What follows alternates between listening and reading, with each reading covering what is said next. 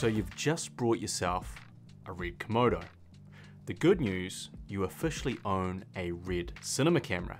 The bad news, that camera costs you a lot of money and you still need to spend more money to rig it out if you want to use it. You might know from my previous videos, it's a camera rig! I'm passionate about finding affordable, ingenuitive ways to rig your camera. So in this episode, I'm going to show you the cheapest way to rig out your Red Komodo. Hello everybody, my name is Guy Pigden. I am the Savage Filmmaker. I make feature films, web series and shorts, and I'm here to give tips and advice to indie filmmakers about how to make those things. Today, we're going to look at some of the cheapest options to get you set up with your Komodo and ready to film.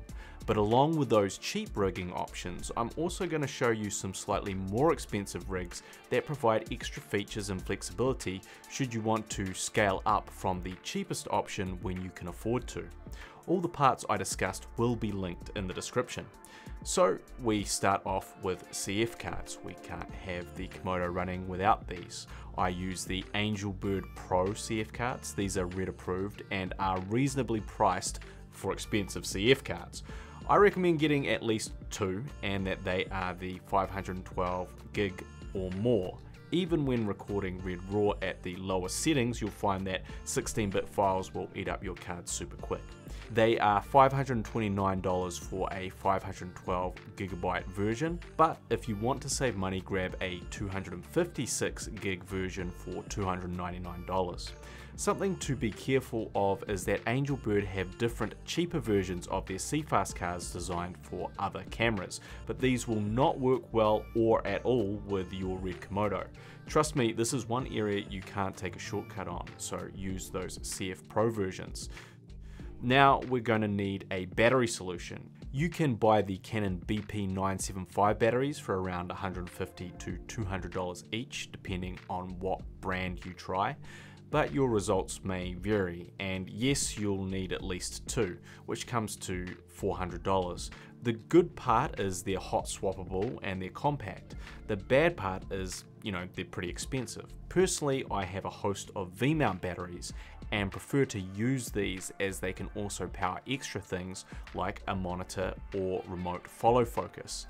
You can get a Red approved Core SWX Canon Micro 98W V-mount battery for $275, or use your old ones. This is still going to be cheaper than buying two BP batteries. The only catch is you'll need a way to connect your Komodo to that V-mount battery. You have two options here. You can buy a V-mount adapter that plugs into the battery slots on the back of your Komodo. I like this option because it keeps everything nice and compact. I use the Core SWX battery plate for the Red Komodo at $200. It's slightly more expensive than the similar battery plate from Tilta, but it's Red approved. It shows your battery status when combined with Red approved batteries, and it sits the V-mount battery vertically as opposed to horizontally, unlike the Tilta one. It also features a DTAP port, USB Type A, and 2-pin LEMO outputs. This keeps the battery snugly tucked up against the camera body.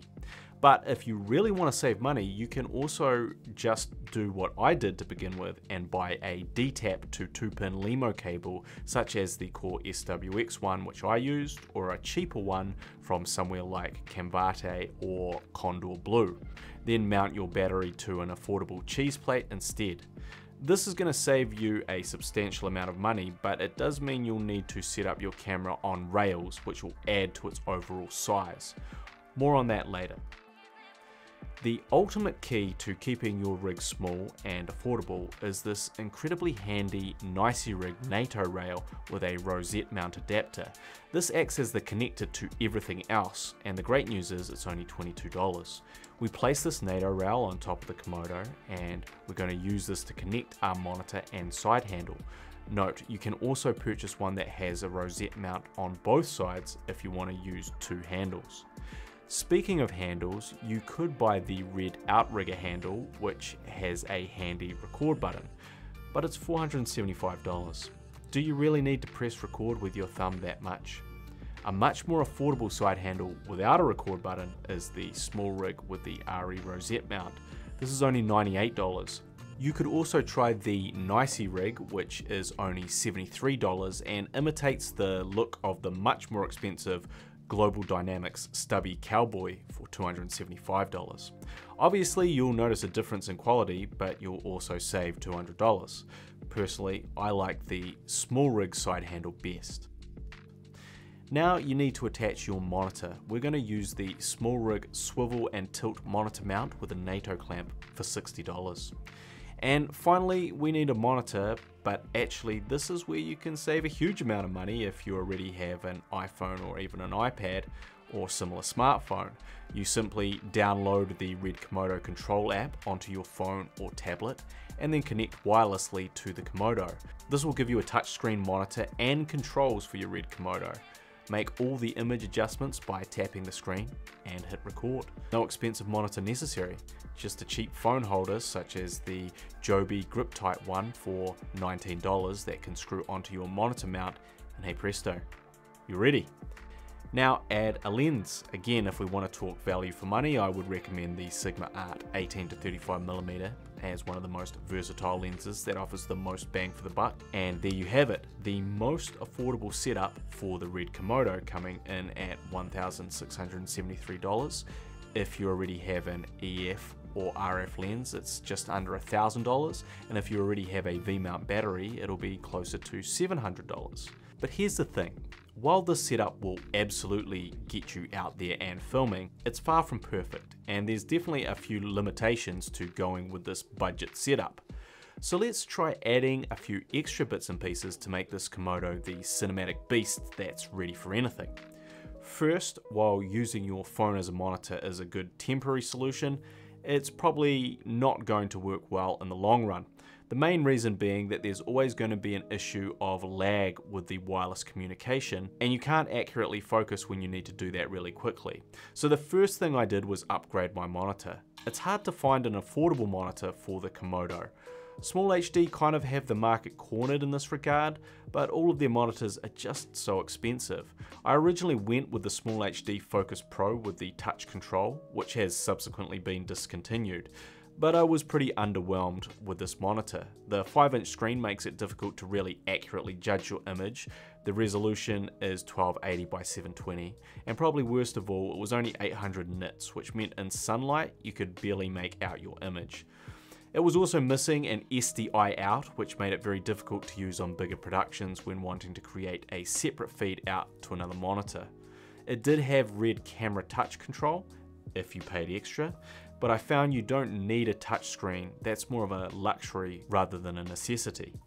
So I solved all of those problems by buying the Portkeys HS7T2 for a very reasonable $400. It's a 7-inch monitor, which is going to really help get your in-camera settings right. It supports SDI and HDMI pass-through, so you can use it to send a feed to a director's monitor or focus puller. And it's 1200 nits of brightness, which means looking at the screen in daylight is no problem. Now this monitor is not a touch monitor, it does not have Komodo control, and if you're looking for that, you need to get the Portkeys BM5 instead. But the menu here is very easy and intuitive to use with the buttons on top. It also comes with a power to DTAP cable, so you can run this monitor directly using your V-mount battery, and it also has a mounting bracket for a wireless transmitter. The image is 1920 by 1200, which is okay, but it only has 8-bit color, and it's not premium by any means. And perhaps the worst aspect is the reflective nature of the screen. Overall, this offers incredible value for money, as it's about $1,000 cheaper than anything in the Small HD range, but there's also this curious thing at the bottom of it, how you screw it onto your monitor mount. There's these two holes rather than having one hole in the middle. This always seems a little bit strange to me because it doesn't really fit that well on most monitor mounts that are designed to have that screw in the middle.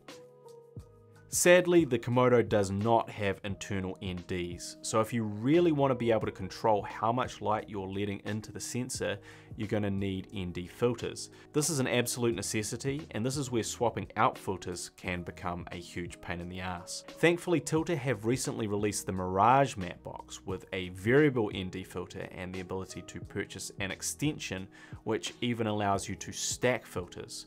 Vaxis have created a whole set of affordable filters to use with this system. I have the Pure Mist filter, which is similar to a black Pro Mist filter, and I also have the Streak filter, which kind of gives you these anamorphic flares. Here's some examples with them at work.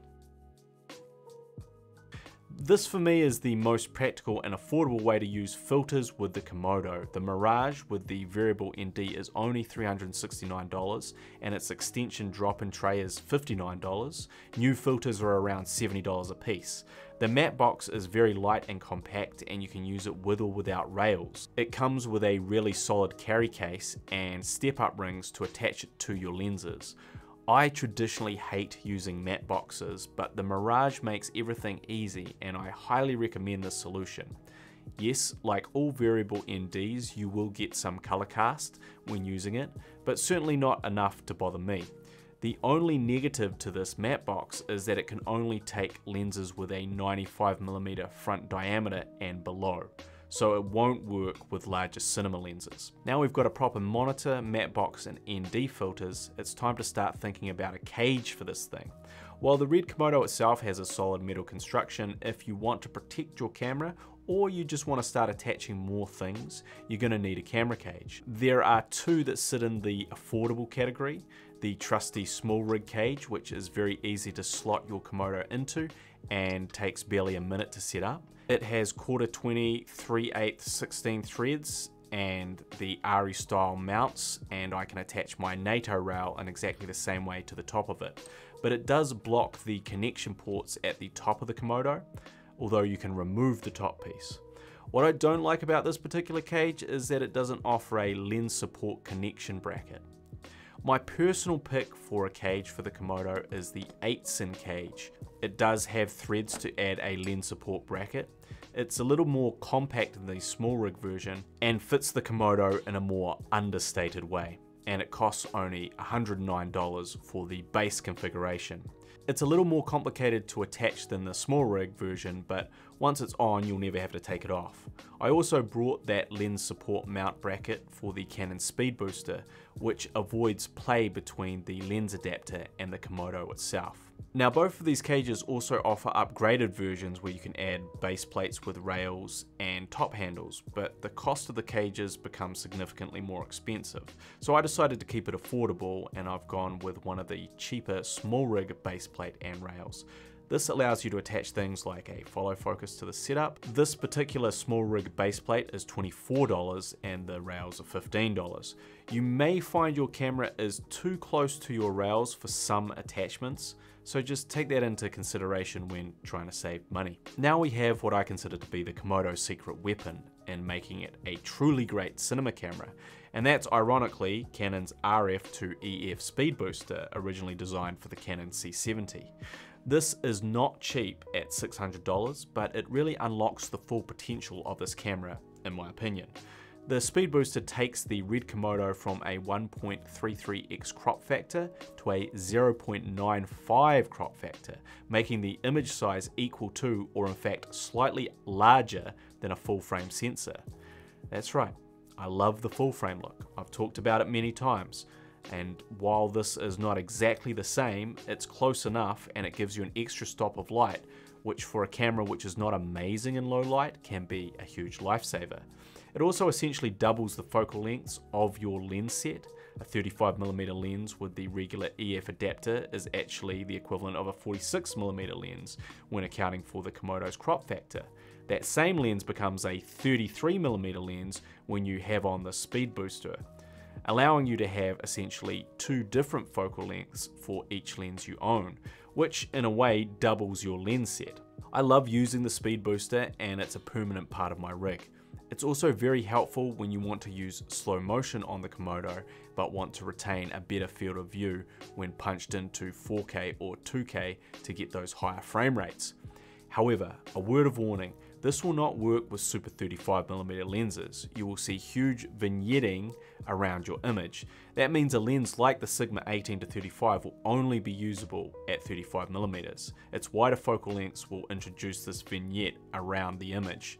So to truly make the most of the speed booster, you will need full frame lenses to accompany it. Still, I consider this to be my favorite accessory for the Komodo that I've brought to date. Finally, to finish off our rig setup, you may decide you'd like a top handle to attach your monitor, audio solutions, or just for another point of contact when you're out filming run and gun. If that's the case, you'll need a NATO top handle. I'm currently using the NiceRig quick release handle, which costs only $32. I like this top handle because it has a hole to add a 15mm rod and plenty of places to attach a monitor as well. For run and gun, I actually attach another small rig monitor mount to the front of the top handle and place my monitor here. If you want to go a little more upmarket, I recommend the Neatsy Stinger top handle as something that provides a lot of mounting options and is a very comfortable fit in the hand for $85. So that wraps up our full Komodo rig build. I hope you found it helpful in giving you some ideas on how to configure this camera affordably. And you can check out this video if you want to have a look at some lens tests I ran on the Red Komodo to help you decide which lens to buy. Do you have a favorite Red Komodo accessory that is a must-have as part of your setup?